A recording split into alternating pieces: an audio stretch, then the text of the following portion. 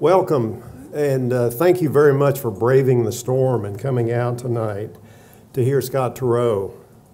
We are really privileged to welcome him through the generosity of the John William Proctor Distinguished Visiting Author Endowment. And I thought I'd say a couple of words about Bill Proctor before Mike gives a proper introduction. Bill Proctor served in World War II, and he completed his master's and PhD here at the University of Missouri.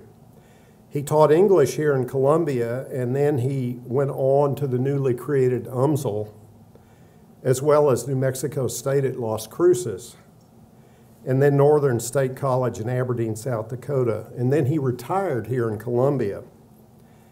After his death in 1998, Bill's family felt that a suitable memorial of his love of the spoken and written language would be to help bring to Columbia distinguished authors to meet students and faculty and the people of Columbia. We are grateful to Mary Proctor C. and her children, Andrew C. and Susan Strongman, for their continued generosity. Mike Petrick's going to give a proper introduction, but I thought I'd say a couple of words first. Scott went to the writing program at Stanford in the early 70s, around the time I was finishing my PhD there. And then he was the Jones Lecturer for 2 or 3 years after that. The one story about Scott Turow that I heard in those days among our gossiping mutual buddies, and the thing that impressed me the most about him was that he had decided at some point late in his career there at Stanford, to hell with this writing stuff. He was going to law school and have a real profession. The only problem was that he then wrote a book about the first year of law school called 1L, which was not just a bestseller, but which has become a classic. So he was pulled back down into the grime of writing, as well as being a crusading prosecutor and lawyer and writer. More recently, and many of you already know this, Scott has gone on to a third profession. He sings with a group of equally talented musicians called the Rock Bottom Remainders. He puts on a fright wig and really goes to town with Wild Thing. You can watch it on YouTube. Other people in the band include Dave Berry, Roy Blunt, Stephen King, Amy Tan, and several other poor writers trying to supplement their writing with a little outside income. Mike, come give a proper introduction.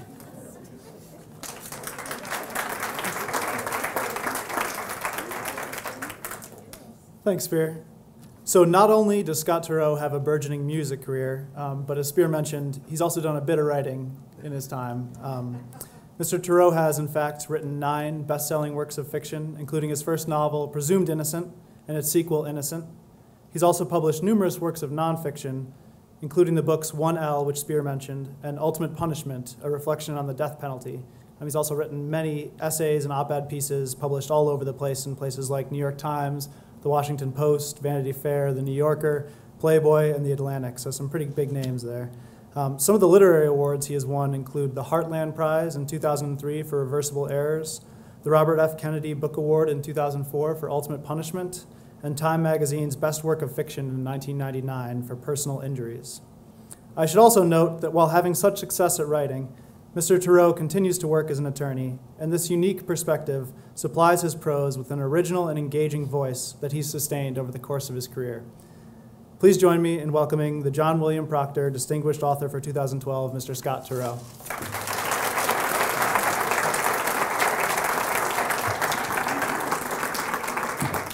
Well, there is clearly a level of hardihood in Columbia that is lacked elsewhere in the country. Thank you all for coming out on such a lousy evening, and I'm doubly grateful to be here. Thank you, Mike, for that introduction, and Spear. for those kind words. The rock bottom remainders actually, I think we're headed sort of like many other rock groups of our vintage before us, for our first of what undoubtedly will be many farewell concerts in June. As for my role in the rock bottom remainders, I always say that you know that you're in trouble when you are in a musical group as a sight gag, and I very surely am. Some of the people in the band, like my friend Steve King, are not really great musicians, but compared to me, Stephen King is Beethoven. So anyway, I wanted to talk a little bit and read a little bit, and I sort of thought, you know, every now and then, looking at somebody like Spear, whom I've known now for 40 years solid, I kind of sit there and think, how in the world did I get this lucky? And you know, to end up, you know, coming someplace as a lecturer and reader in a lecture series so distinguished. And it is luck, and I'll be the first to acknowledge that. So will Spear privately, I'm sure. You know, my course to becoming a novelist, as even the brief biographical notes indicated, was somewhat tortuous. I arrived at Amherst College in 1966, conceived of the intense ambition to be a novelist. And I actually I suddenly realized there was a Mizzou connection to my going to Amherst, if you can believe it, because my parents were friendly with the only novelist I knew, was by sort of transitivity, because my parents were friends of Bruce J. Friedman. And Bruce was a graduate of the University of Missouri, so I read his books. And in one of the books, he talked about a, quote, tough little guy from Bates. And that seemed like a description that, you know, I could aspire to. And, but I had no idea what Bates was.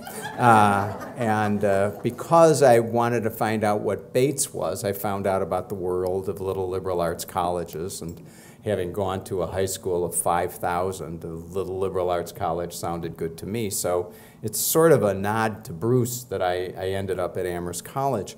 What I had not noticed in this, you know, very careful and searching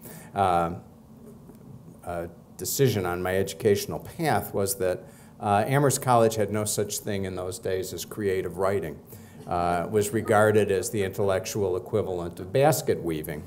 And at that point, the Amherst English department was presided over by a man named Theodore Baird. And Baird, despite his role at Amherst, will always be best remembered to literary posterity as Robert Frost's best friend. Frost also had taught at Amherst at one point. And of course, people who know a lot about Frost always find this shocking because they thought Frost had no friends at all. But Baird was one of the few that he had. And he was, Baird was sort of the chief proponent of a critical approach called the New Criticism. And the New Criticism provided that, that the only thing that mattered in either learning to write or interpreting a literary work are the words on the page. And therefore history doesn't matter, doesn't matter if the A-bomb went off outside the poet's window.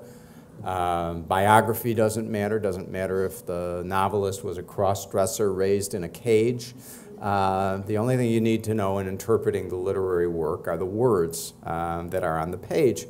And in order to make this point to his student, and I, since there was no alternative, enrolled in English classes, and the first day of class, Baird would walk in, and he would hold up a yellow lead pencil, and he would say to the first young man, and it was all young men in those days, "What is it?"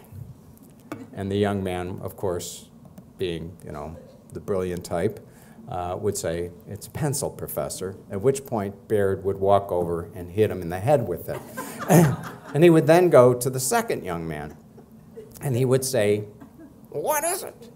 And the second young man would say, "It's a long yellow object." Whack. Whack, whack, whack, whack, whack, all the way around the class till he'd hit all 15 of his students, at which point he would say, "It's a weapon."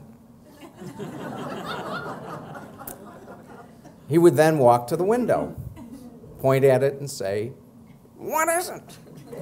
And the first young man would cower under his student desk, and from that distance answer, "It's a window, Professor." And Baird would say, "No, it's an exit." And he would then lift the sash, step over, and be gone for the remainder of the first class period. Now, the lesson that a single word can change our perceptions of an ordinary object is, of course, a powerful one which has stayed with me forever in my life, both as a writer and as a lawyer. But it did not really teach me how to be a novelist. My ambition to be a novelist, I have to admit, came from my mom. And my mom always wanted to be a novelist. Unfortunately for me, she really didn't get around to doing it much. So there wasn't much of an example at home. I wasn't able to talk about what it was like to write a novel with my mother, much as I loved and admired her. Finally, just in pure frustration, as my freshman year was winding to a close, I decided that there was nothing else to do but write a novel. And of course, much as I always speak with great appreciation about creative writing programs, I think, as my friend Nancy Packer, who was the director of the Writing Center during Spear and my years at Stanford, while you can't learn in a writing program how to make a silk purse out of a sow's ear, you can make a silk purse out of silk. And actually, if you stand back and look at American literature today, most of the people who've had an impact in the last 2 generations are all products of creative writing programs. So I don't mean to down creative writing programs, but of course, in sitting down and actually writing a novel, I had struck upon the still indispensable element. Writers write, and people who don't write aren't writers, and people who do are. Now, the novel I decided to write, I hadn't learned much in my freshman year at Amherst, but I certainly had learned to be pretentious. So this novel was called Dithyramb, which is a Greek term, the meaning of which I still no longer precisely recall, but and why I called it Dithyramb, which has something to do with a Greek dance, I really can't begin to tell you. But anyway, it's about 2 young boys from the north side of Chicago run away, sort of like Huck and Jim, and follow the Mississippi and end up in New Orleans, where they witness the murder of an African-American prostitute in the bad old days of the South. And the plot, frankly, when I recite it, does not sound that bad to me, even somewhat promising. But as I say, most of the novel was set in New Orleans, and I had never been to New Orleans, which did not keep me from sending this novel off to New York, and was roundly rejected by a couple of dozen publishers. Then in my sophomore year, as the rejection slips were raining down on me, my sort of nascent interest in popular fiction sort of reared its head when my roommates were teasing me, of course, because I was getting rejection slips, and Mickey Spillane, it turned out, at that point, was the best-selling novelist in the world. And, as I said, hadn't learned much. Pretension I'd learned, and I was like, oh, that's junk. I could write a book like that in 3 weeks. And my roommates challenged me, and it was like, you know, yeah, what kind of novel could you write in 3 weeks? Well, it turned out that I had the plot of a thriller spinning around in my head. I'd been very active in the civil rights movement, and I thought what the United States needed at that point in time was a black superhero. This, I have to say, in my own defense, was before the days of Shaft, and my black superhero was going to be John Henry Steele, the Protector, who was the son of a Lena Horne-like figure and a white industrial magnate, and he was going to run around protecting people, and every 25 pages or so having, you know, prolonged bouts of sex.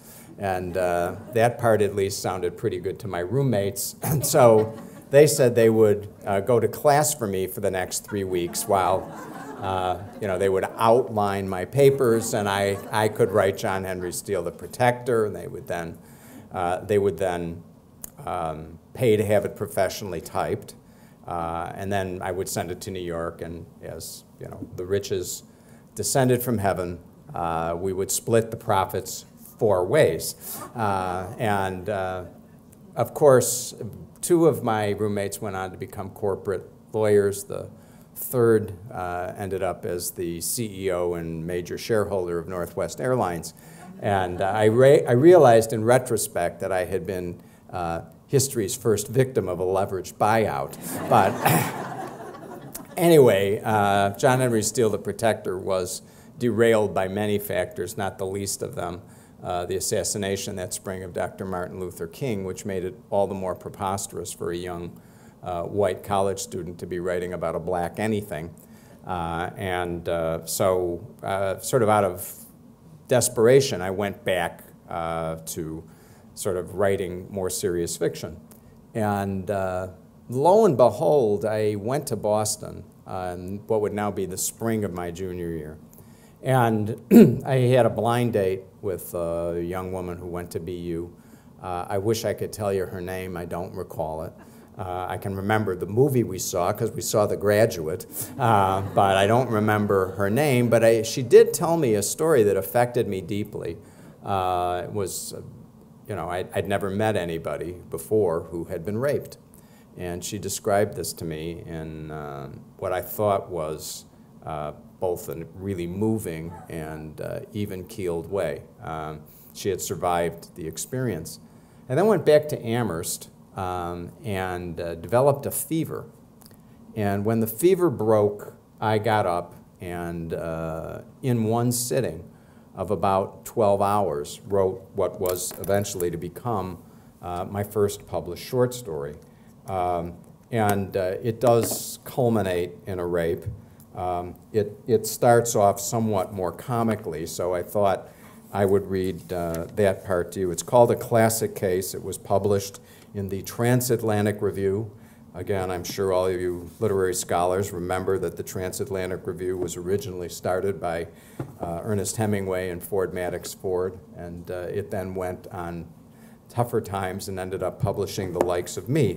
But A Classic Case begins. Mrs. Dorothy Hamer, 52, thin-legged but sagging at the bosom and midriff, was one of the neighborhood ladies who enjoyed substitute teaching at Wilson High School once or twice a week. She said it kept her mind sharp. Occasionally, Ben Elias, Wilson's principal and Dorothy's neighbor, would prevail upon her as boss, plead with her as friend to take longer assignments. He'd done that yesterday when Thomas Gregory, a biology teacher, had demanded immediate transfer. Ben said he could talk someone into taking Gregory's chem and morning biology if Dorothy would handle the afternoon advanced placement bio for a week, 10 days. She taxied the mile to Wilson on a green spring afternoon and sat in the faculty lounge, sipping bitter black coffee as she read over Gregory's notes. She had been conned, of course, nothing new from Ben. The syllabus said sex education, development, and practice, a unit required by state law. She could, she supposed, leave it for whomever would get there eventually, but Ben hadn't called her for nothing. She was stuck. The class would never let her get away with the change, so it was going to be she gaily scribbling penises all over the blackboard. She went to the classroom a moment before the first bell. If she didn't do the drawing in front of the class, they would all be more comfortable. She struggled, but when the students filed in behind the formica-topped lab tables, she had a reasonable facsimile of the male genitalia on the board. She used the no-nonsense smile as she looked them over. They were generally fine kids, handsome, well-kept, alert. Eddie Jasko, still not past the teacher's pet routine, was in the first row, looking earnest and eager and inert, and behind him something Halpern, whose parents ran the girdle shop. Harleen Spector's Marcia was even uglier than Harleen, and Parabitos, the crazy Greek, had, as usual, isolated himself in the back of the classroom, darkly handsome, almost beautiful, and fiercely stoic. She began sternly, telling them that they were mature young people, that it was time for them to have a full understanding of these things. She herself, she confided, believed strongly in sex education laws, which assured that everyone had a firm knowledge before they went off to college. Now, this should give you a good insight to start. If we look back to the mode of locomotion in the mollusca, they giggled. Like now, this portion of the penis produces an erection. Like the oyster's or clam's foot, it fills with fluid, blood. This blood sinus, there was some shuffling, laughter, and a muted scream behind her. Parabitos was on his feet in the back of the room, giving a loping imitation of a gorilla. His arms hung bent as if on floating hinges, and he hunched himself over, belching out animal sounds each time he went up off the floor. Mrs. Hamer scowled and raised a hand to scold the boy, then emitted a tiny, frantic wheeze. An erect penis projected through Parabitos' fly. The girls held frozen webs of fingers across their eyes. The boys sat rigidly. Eddie Jasko was on his feet. "Now come on, Rabbit, cut it out, cut it out." Parabitos bounded forward, leapt onto Eddie's desk, jumping and grunting. Eddie waved and turned away, but there was a chorus of shrill screams. The girls, all of them, were running, crowding through the door. Mrs. Hamer watched the lithe figure bounce on the desktop, graceful, exact, balletic. Suddenly, he leaped toward her, thudding onto the front table. Cold rippled down her. She moaned, flailed once, then escaped down the hall, not far behind the covey of girls whining as they stampeded through the corridor. In Ben Elias's office, she went directly past his secretaries into the plush consultation room. She could only gasp, and Elias had to remove his bottle of sherry from the school safe. "Never again, Ben," she told him while he patted her hand. So began my literary career.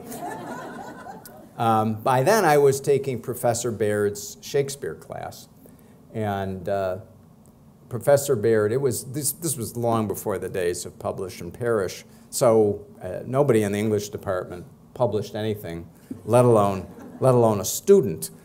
So this was somewhat noteworthy, and Professor Baird surprised me by coming up to me one morning in his Shakespeare class. By then, I was a senior, and he says, "I read your short story last night. It's not bad. And you're such a harmless-looking little fellow." So with encouragement like that, I had to go on, and go on I did. And as Spear mentions, I was lucky enough to become a writing fellow at Stanford. And there, it was an amazing time to arrive on the West Coast of the United States, and I'm going to try. This is my first effort ever at a technological reading, and we'll see if it actually succeeds. So far, not, but I think I can do this if you'll forgive me for concentrating on this. Now I've got to hold it this way so I can get to the right page. All right.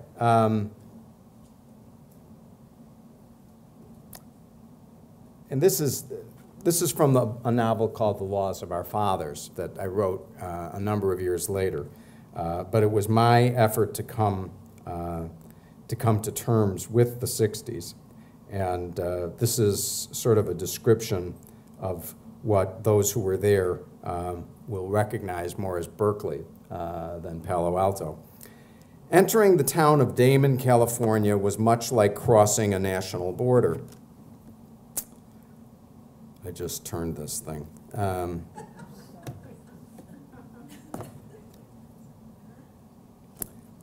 Entering the town of Damon, California was much like crossing a national border. Beyond the campus environs dwelled men who looked as if they had gotten their haircuts in pencil sharpeners and women in girdles. But here along Damon's main drag, Campus Boulevard, the culture of the young flourished in a tumbling, bizarre atmosphere.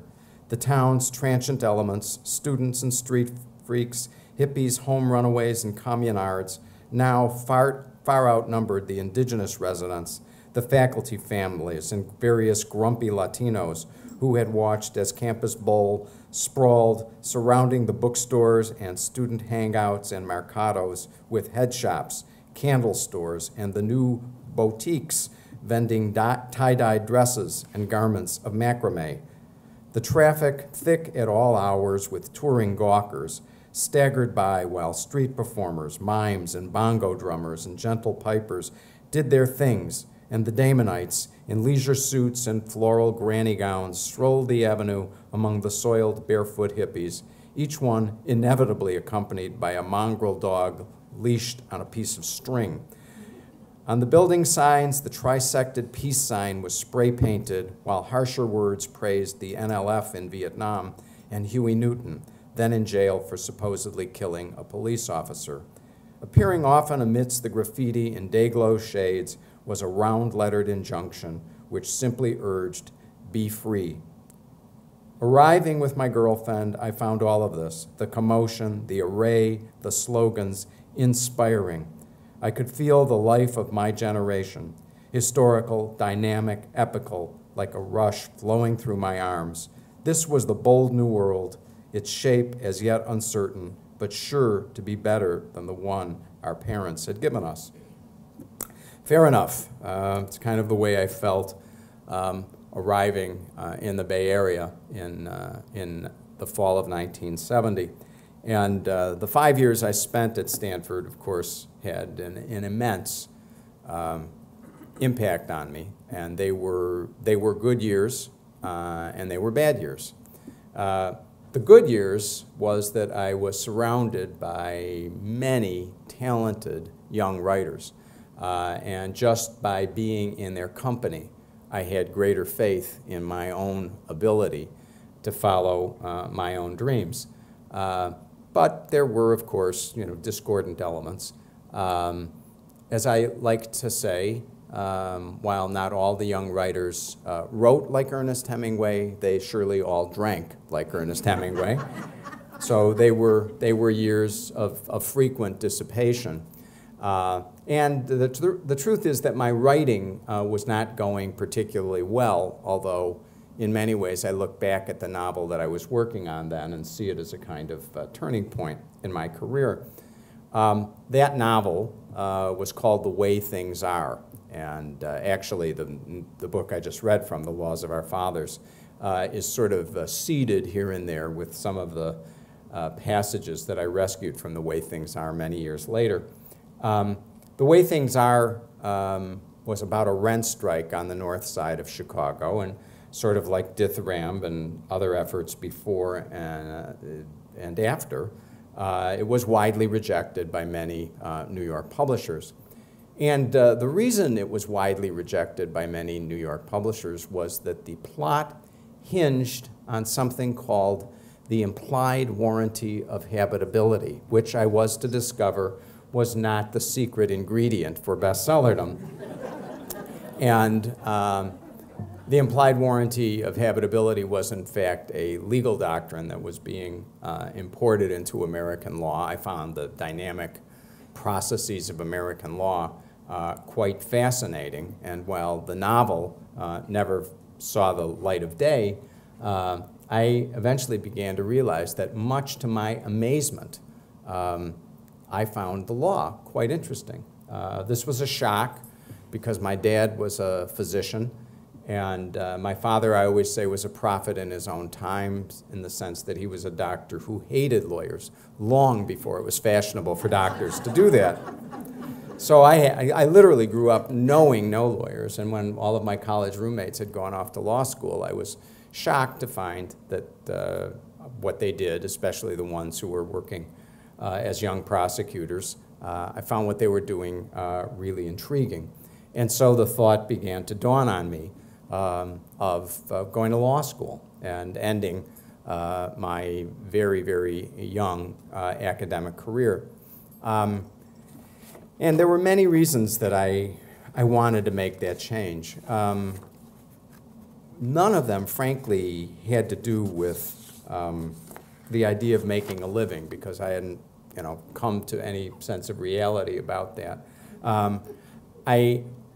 I did realize that academic life was not for me, particularly the politics of it. I had been involved on a search committee in which even months later the members of the committee were still picking little bits of gore out of their hair. In the course of that, I learned, of course, the two frequent sayings about academic life. Number one, the problem with intellectuals is that they think ideas are important. Number two, academic politics are rough because there is so little at stake. Much more, though, than my enjoyment or lack of enjoyment with academic life was that I knew something was wrong with my writing. I felt tremendous pressure. All of the great expectations, which I now look back and say that had something to do with my upbringing and my relationship with my mom, all those great expectations just seemed to weigh me down. And I sort of wanted to write my way to greatness. And at the age of 22 or 23, 24, you're not going to do that. And yet I was kind of desperate, and I found that my desire to write about my experience was actually standing between me and my experience. And I don't remember the name of that bar in Palo Alto, Spear, but I remember Asleep at the Wheel used to appear there now and then. And I'm sitting there having a beer with a mutual friend of ours, Chuck Kinder, and I realize I'm not listening to what he's saying. I'm trying to figure out how I'm going to describe the disc of light on the top of his beer glass. And literally, at that moment, I realized that I was doing something wrong, and that I had to get out of there. I had to get away from a life in which I was always going to be thinking about that and sort of live. Now, I took the LSAT. I was not a great standardized test taker, except in that one instance, and I did fabulously on that test, so I could sort of pick my law school. The biggest crisis I faced then, after I told my colleagues in the English department, who just literally couldn't believe it. I mean, this is by now the early 1970s, but the 60s are still not over, and nobody can believe that I was, as one of them put it to me, becoming the chainmail fist of the ruling class. But once I had surmounted that crisis, I had the bigger task ahead of me, which was explaining to my literary agent, who had dragged the way things are all over New York, that I was going to go to law school. And my dealings with my literary agent, she was a famous literary agent, but they were difficult because it was still the days of the 3-martini lunch in Manhattan. And so she'd go off to lunch and have her 3 martinis. As I mentioned, I was leading my own dissipated life with the young writer, so I was rarely up before 9. So I couldn't get to her until she'd had the 3 martinis, and when she got back to the office, I couldn't understand a word she'd said. So I decided what I would do is write her a letter. And in the course of writing the letter, literally the idea came to me as I'm sitting there, and it was really intended as a sop to her, and I said, it really would be a great idea if some young writer who was going to law school would write a book about the experience of being a law student, because I hadn't found anything like that. And I really was not thinking that young writer would be me, because I, after all, was a novelist. I was an artiste. This was nonfiction I was talking about. But, you know, just symptomatic of the relationship, she didn't understand that, and went out to lunch with a man named Ned Chase. Now, Ned, who's now of blessed memory, was a great figure in the New York literary world, at one point the president of Times Books, at that point a senior editor at Putnam's. But Ned, a little bit like Professor Baird, will always be best remembered for another reason. In his case, it's because he is the father of Chevy Chase. Having met both men, I can tell you it is purely genetic.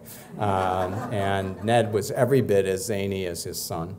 So he goes out to lunch with my literary agent, and they have the obligatory 3 martinis, and it starts to rain, sort of as it's raining here in Columbia tonight.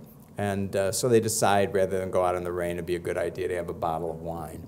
And then keeps raining, so it must be a sign from the heavens that there's have a second bottle of wine. And by the time they finish the second bottle of wine, it's drawing on to 5 o'clock, and they both agree there is not a good idea for a book anywhere in the city of New York, at which point my agent remembers that she's got my letter in her purse. And she takes it out, Ned reads it, neither one of them notices that I'm not proposing to write this book. And so he decides it's great, signs a contract on the spot, sends it to me. I'm living up in San Francisco at that point. And, you know, here it is. I could literally paper this railroad flat in rejection slips.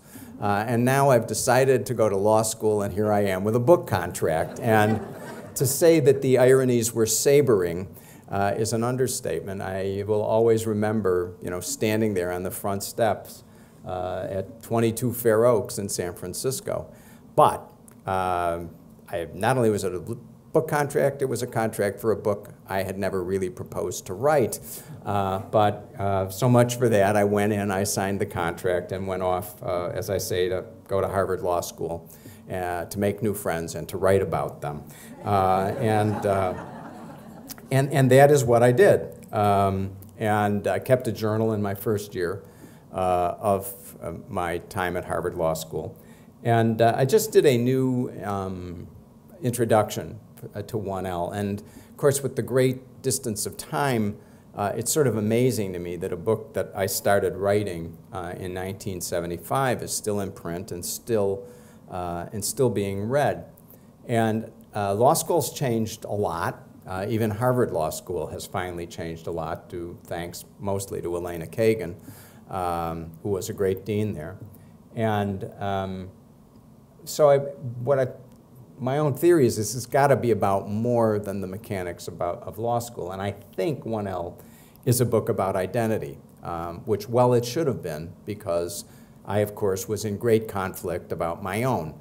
Was I a writer? Was I a lawyer? Why was I making this transition? You know, I was just teeming with the kinds of questions that people frequently are teeming with at the age of 25. But as often happens, that was clearly good for the book. So 1L begins as follows. November 17th, 1975. It is Monday morning, and when I walk into the central building, I can feel my stomach clench. For the next 5 days, I will assume that I am somewhat less intelligent than anyone around me. At most moments, I'll suspect that the privilege I enjoy was conferred as some kind of peculiar hoax. I will be certain that no matter what I do, I will not do it well enough. And when I fail, I know that I will burn with shame. By Friday, my nerves will be so brittle from sleeplessness and pressure and intellectual fatigue that I will not be certain I can make it through the day. After years off, I have begun to smoke cigarettes again. Lately, I seem to be drinking a little every night.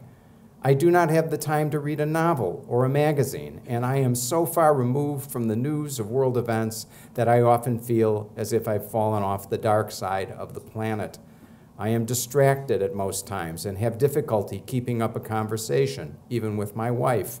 At random instants, I am likely to be stricken with acute feelings of panic, desperation, indefinite need, and the pep talks and irony I practice on myself only seem to make it worse. I am a law student in my first year at the law, and there are many moments when I am simply a mess. It was amusing to me when 1L was published in 1975. Most of you won't be able to see this, but the publisher, Putnam's, appropriated the Harvard Law School crest with its 3 sheaves of wheat. The student joke being, of course, that there were 3 sheaves in order to remind us that the lawyer always gets a third. It's also an act of intellectual property piracy that would no longer be tolerated. 1L came out during my 3rd year at Harvard Law School. And people always say, well, why did you publish that during your 3rd year when you were still in school? Because it was nonfiction. I changed names to protect the guilty, as it were, but everybody knew who they were.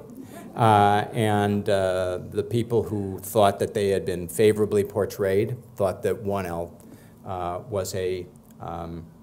was a distinguished and discerning literary work. Those who did not think they were as favorably portrayed had other opinions.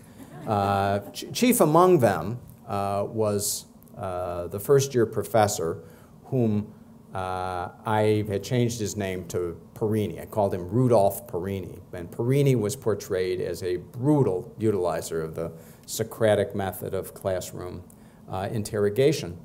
And, you know, 1L took off and did really well, especially for a first book. And as it gained attention in, you know, the New York Times and Newsweek, and this professor became more and more agitated. And finally, he called a news conference and announced that he was Perini and he was madder than hell about it. But how mad he was, I didn't fully appreciate until the end of what was then my first term in my 3rd year at Harvard Law School, when a friend came running with the exam booklet from this particular professor's copyright class. And the last question on the exam went something like this: you are an associate in a large law firm.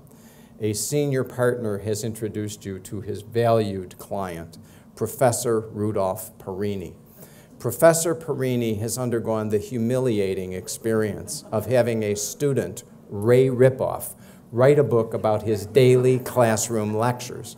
Please list all theories under which Professor Perini can sue Ray Ripoff.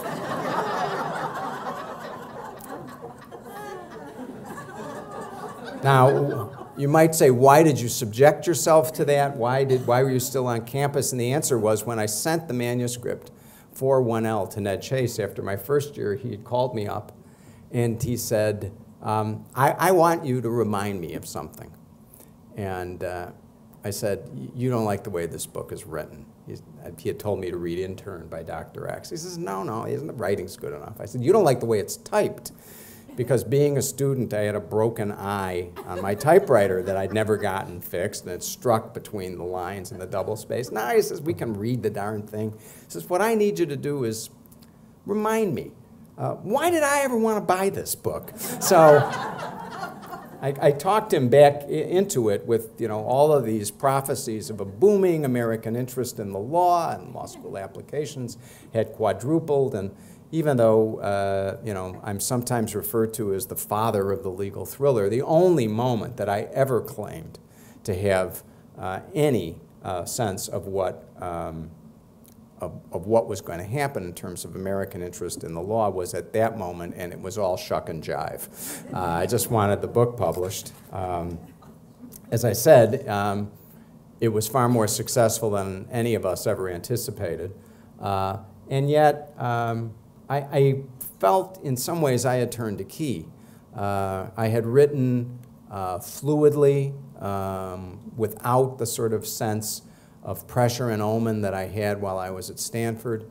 And for that reason, more than any other, I decided I'm going to practice law. I think this stuff is really interesting. I wanted to do it. I'd gotten a great job as an assistant United States attorney in Chicago.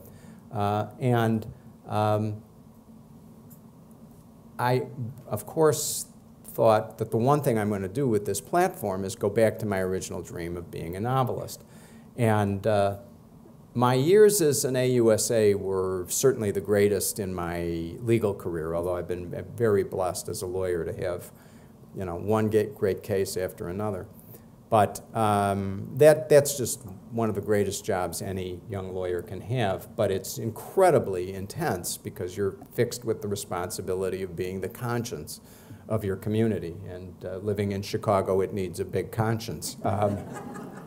So I loved the job, but I wanted to write, and so the only choice was to write every morning on the commuter train, because that was the only time I was going to have. I had a young family by then. But I did it really rigorously. And throughout the time that I was working as an assistant U.S. attorney, I thought a lot about what I was doing as a lawyer and the way it related to what I'd spent the 5 years before law school doing, namely trying to be a novelist. And this was informative at a couple of levels. First, I realized that the lawyer really occupies a role, the trial lawyer anyway, very much like an author's. They're different voices. They're called witnesses. He's got to be telling a story in order to succeed. He's got to be, if you're a prosecutor, you're really trying to explain, excuse me, you're trying to explain how evil happened. And it's got to be a compelling narrative. The big difference, though, and this was incredibly instructive to me, were the sort of terms of address of the audience. During the years that Spear and I were at Stanford, there was a raging debate between the realists led by the wonderful American novelist Wallace Stegner, for whom the program was named, and others who fancied the new novel of the French. And, excuse me, I'm going to try to clear my throat.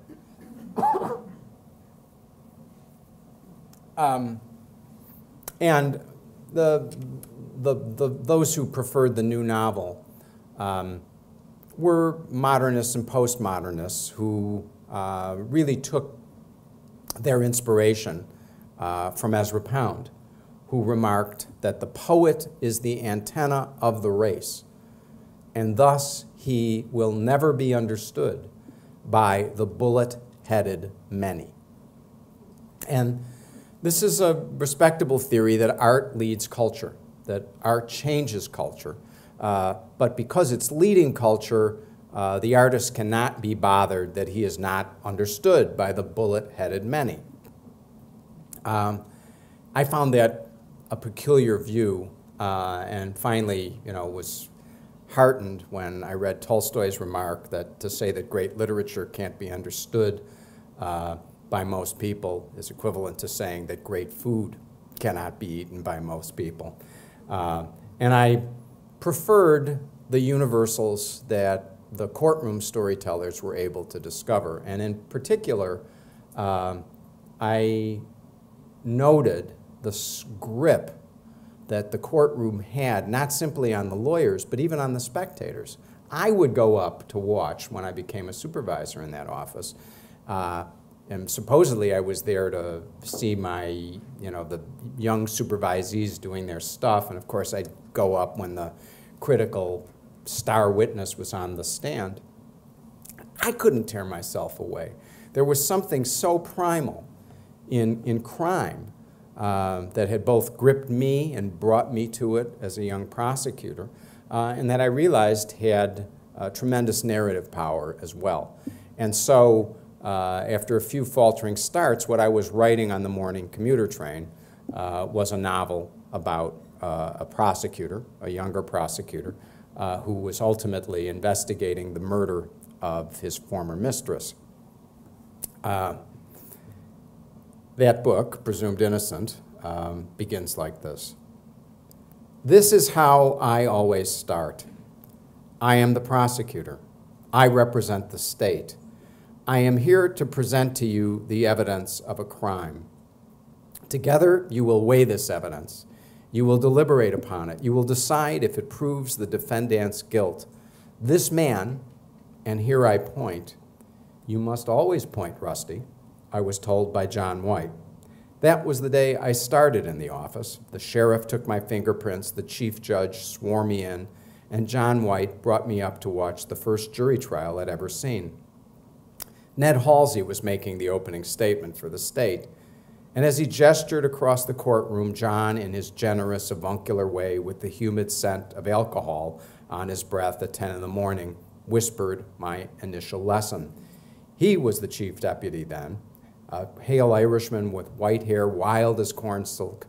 It was almost a dozen years ago, long before I had formed even the most secret ambition to hold John's job myself. If you don't have the courage to point, John White whispered, you can't expect them to have the courage to convict. And so I point. I extend my hand across the courtroom. I hold one finger straight. I seek the defendant's eye. I say, this man has been accused. He turns away, or blinks, or shows nothing at all. In the beginning, I was often preoccupied, imagining how it would feel to sit there, held at the focus of scrutiny, ardently denounced before all who cared to listen, knowing that the most ordinary privileges of a decent life, common trust, personal respect, and even liberty were now like some cloak you had checked at the door and might never retrieve. I could feel the fear, the hot frustration, the haunted separateness. Now, like ore deposits, the harder stuff of duty and obligation has settled in the veins where those softer feelings moved. I have a job to do. It is not that I have grown uncaring, believe me, but this business of accusing, judging, punishing has gone on always. It is one of the great wheels turning beneath everything we do. I play my part. I am a functionary of our only universally recognized system of telling wrong from right, a bureaucrat of good and evil. This must be prohibited, not that. One would expect, after all these years of making charges, trying cases, watching defendants come and go, it might have all become a jumble. Somehow, it has not. I turn back to the jury.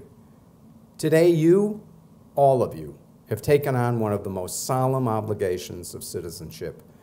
Your job is to find the facts, the truth. It is not an easy task, I know. Memories may fail, recollections may be shaded. The evidence might point in differing directions. You may be forced to decide about things that no one seems to know or to be willing to say. If you were at home, at work, anywhere in your daily life, you might be ready to throw up your hands. You might not want to make the effort. Here, you must. You must. Let me remind you, there was a real crime. No one will dispute that. There was a real victim, real pain. You do not have to tell us why it happened. People's motives, after all, may be forever locked inside them. But you must at least try to determine what actually occurred. If you cannot, we will not know if this man deserves to be freed or punished. We will have no idea who to blame. If we cannot find the truth, what is our hope of justice? So I clearly had found my themes as a writer, and they continue to preoccupy me. I have published now 9 novels, the last of them in May of 2010. Presumed Innocent really changed my life. I remember when I was 16 or so, I read an essay in The Atlantic by a writer named Alan, maybe it's Trackman. He wrote Bullet, the chase movie, the movie that introduced the car chase to American cinema. And he was a lawyer in Boston when he wrote that screenplay, ironically. Although at 16, that was not the part that attracted me about his story. What attracted me was that he said, I wrote Bullet and it changed my life. And I thought, wow, what an amazing thing to be able to create something in yourself, of yourself, that changes your life. Presumed Innocent changed my life.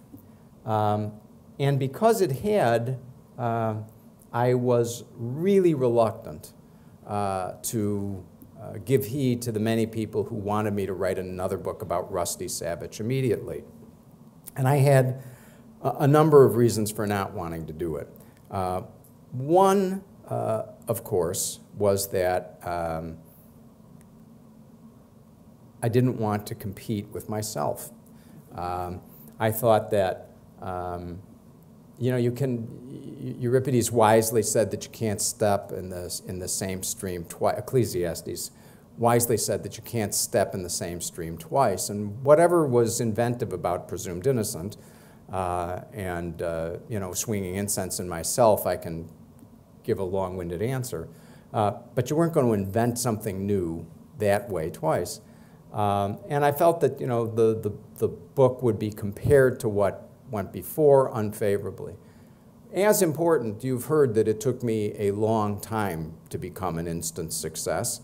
And I felt with the success of Presumed Innocent, I wanted to try to spread my wings without being confined to the fate of the author of a series of Rusty Savage novels, much as I was grateful for the success of the book.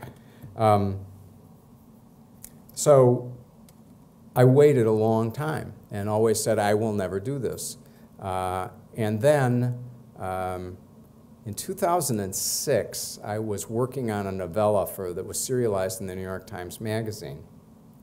And I'd been off on book tour for the last novel that had preceded it, Ordinary Heroes.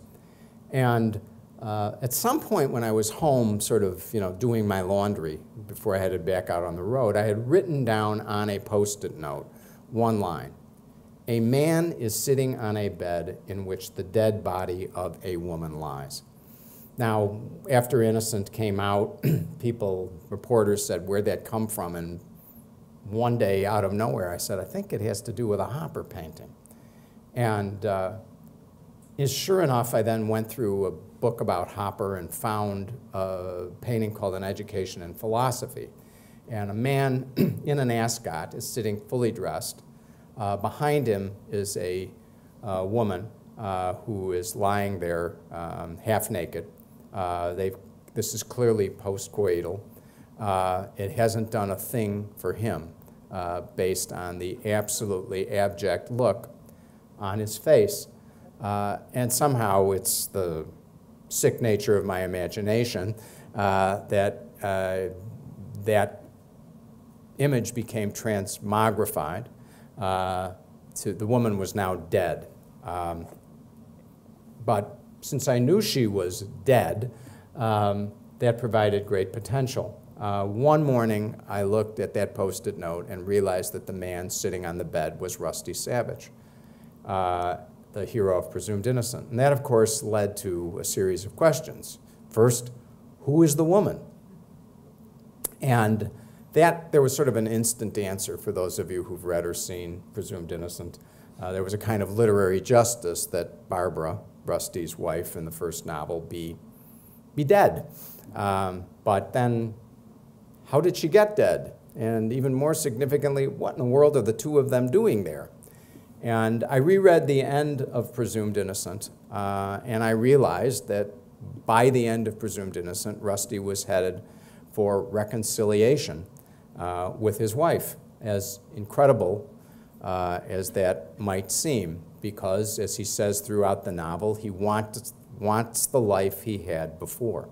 And this is how we will get it, by forgiving all and forgetting all. But knowing that he had chosen to continue that marriage, I realized exactly what this book was going to be about, which is namely how some people continue to make the same mistakes. So I will read the prologue from Innocent, and I will stop. If there's time, I'll take questions. Will I have time for 3 more minutes, or should I quit then? Yeah. I can take a few questions. All right, let me read the prologue, and then I'll stop and take a couple questions. This is told from the point of view of Rusty and Barbara's son, Nat, who's a 28-year-old man when the novel opens. A man is sitting on a bed. He is my father. The body of a woman is beneath the covers. She was my mother. This is not really where the story starts or how it ends, but it is the moment my mind returns to, the way I always see them. According to what my father will soon tell me, he has been there in that room for nearly 23 hours, except for bathroom breaks. Yesterday he awoke, as he does most weekdays, at 6:30 and could see the mortal change as soon as he glanced back at my mother, just as his feet had found his slippers. He rocked her shoulder, touched her lips. He pumped the heel of his palm against her sternum a few times, but her skin was cool as clay. Her limbs were already moving in a piece, like a mannequin's. He will tell me he sat then in a chair across from her. He never cried. He thought, he will say. He does not know how long, except that the sun had moved all the way across the room when he finally stood again and began to tidy obsessively. He will say he put the 3 or 4 books she was always reading back on the shelf. He hung up the clothes she had a habit of piling on the chaise in front of her dressing mirror, then made the bed around her, pulling the sheets and blankets tight, folding the spread down evenly before laying her hands out like a doll's on the satin binding of the blanket. He threw out 2 of the flowers that had wilted in the vase on her bedside table and straightened the papers and magazines on her desk. He will tell me he called no one, not even the paramedics, because he was certain she was dead. He did not answer the phone, although it rang several times. Almost an entire day will have passed before he realizes he must contact me. But how can she be dead, I will ask? She was fine 2 nights ago when we were together. After a freighted second, I will tell my father she didn't kill herself. No, he will agree at once. She wasn't in that kind of mood. It was her heart, he will say then. It had to be her heart and her blood pressure. Your grandfather died the same way. Are you going to call the police? The police, he will say after a time. Why would I call the police? Well, Christ, Dad, you're a judge. Isn't that what you do when someone dies suddenly? I was crying by now. I didn't know when I had started. I was going to phone the funeral home, he will tell me, but I realized you might want to see her before I did that. Well, shit, well, yeah, I want to see her. As it happens, the funeral home will tell us to call our family doctor, and he, in turn, will summon the coroner, who will send the police. It will become a long morning and then a longer afternoon, with dozens of people moving in and out of the house. The coroner will not arrive for nearly 6 hours. He will be alone with my mom's body for only a minute before asking my dad's permission to make an index of all the medications she took.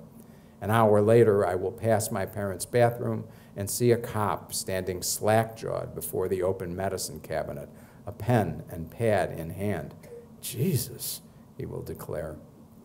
Bipolar disorder, I will tell him when he finally notices me. She had to take a lot of pills. In time, he will simply sweep the shelves clean and go off with a garbage bag containing all the bottles. In the meanwhile, every so often, another police officer will arrive and ask my father about what happened. He tells the story again and again, always the same way. What was there to think about all that time? One cop will ask. My dad can have a hard way with his blue eyes, something he probably learned from his own father, a man he despised. Officer, are you married? I am, Judge. Then you know what there was to think about. Life, he will answer. Marriage. Her. The police will make him go through his account 3 or 4 more times, how he sat there and why. His response will never vary. He will answer every question in his usual contained manner. The stolid man of law who looks out on life as an endless sea. He will tell them how he moved each item. He will tell them where he spent each hour, but he will not tell anybody about the girl. Thank you all.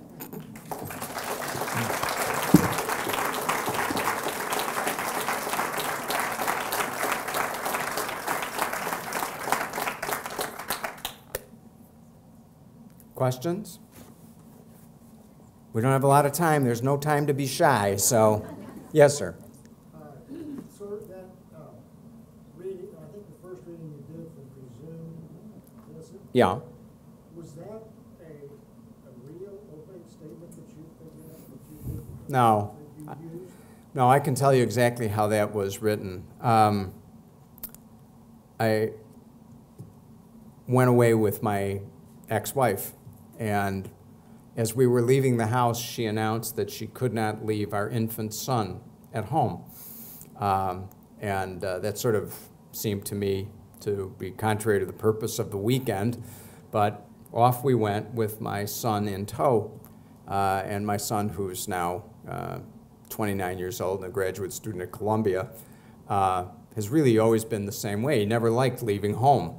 And so I can remember him standing in this porta-crib and just shaking the thing. You know, he was otherwise without speech, but he made a lot of noise. And as you can imagine, things between my ex and I were not going particularly well at that moment. So I was sort of driven into a corner and sunk into myself and wrote that down pretty much as I just read it to you. And I wrote it on the desk side notepad of the Kohler Resort in Kohler, Wisconsin. I had no clue where it was going to fit in the novel, and I do a lot of that, just sort of writing things down because I moved to write them. And it's haphazard, works really well though. And that's where it came from. And one of the things that's frightening to me is that, I mean, I really had no idea what that had to do with the book. Somehow I knew that it was part of the book I was writing. That's all I knew. And I would tell you that I finished Presumed Innocent, and I still didn't know what it had to do with the book. And if things are going well, there's a sort of inner propulsion in the book, then I'll figure out what it's really about only when I'm done with it. And you know, and this has to do with my theory of why there's literature, which is that you know, we don't need morals to stories. We need stories to capture the incredible ambivalence and ambiguity and complexity of life. And the experience of writing, at least for me, is being caught up in that maelstrom. Great tides of emotion, but not a complete understanding, just the way I live my life, of exactly what's going on until often years afterwards. So that passage ends up being emblematic of my whole writing career when I finally figured out how to touch it. And really what I learned between then and when I left Stanford was, don't try to figure it out. You know, go with it. If you feel it, write it. And that was the key, to feel it first and then to connect the feelings to words. So, yes, ma'am. Are you working on something now? I am, and I don't understand what it's about. It's based on the myth of Castor and Pollux. And why I decided I wanted to write a book based on the Greek myths, I don't really know, except that I went out for a couple of years with a Greek woman. But I'm not sure that's completely the reason.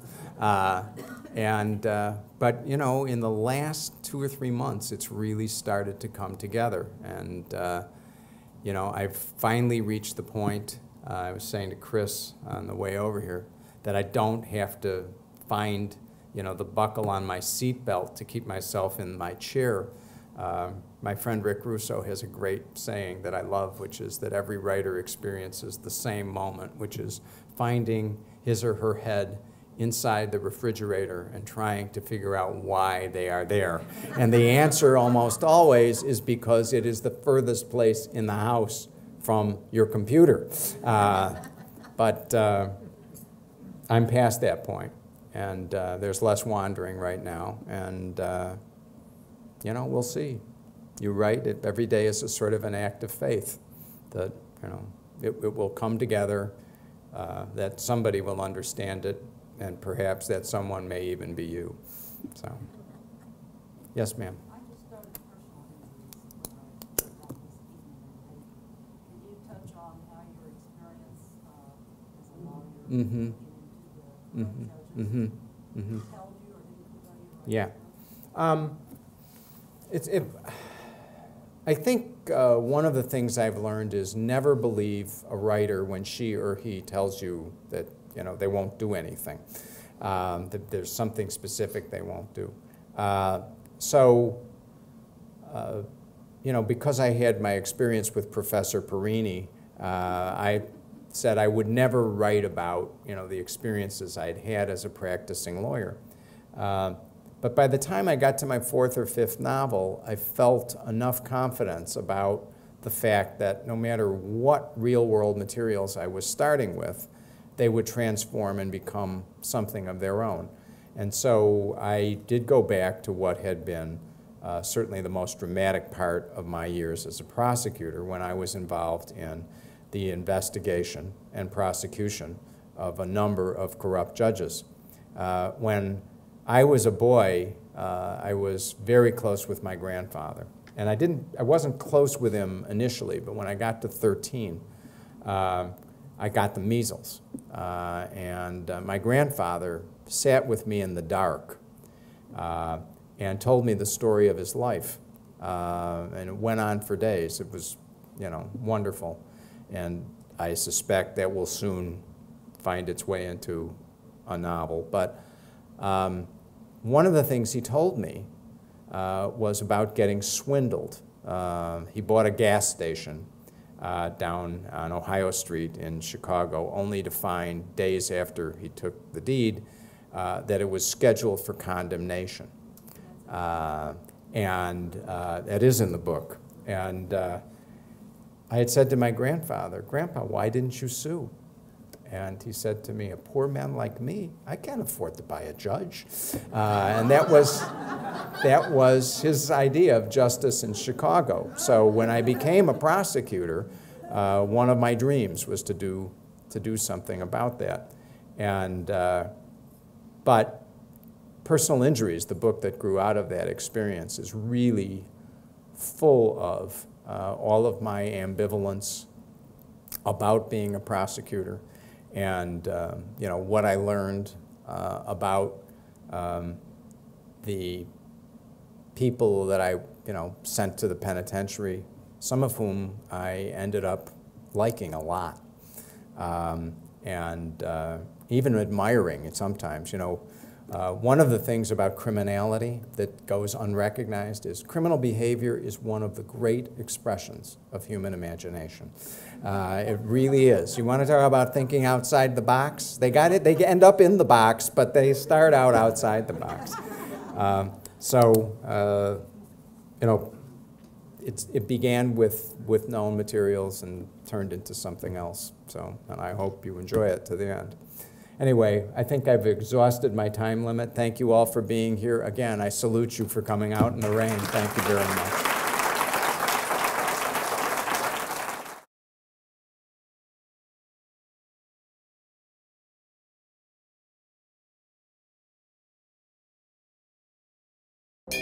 much.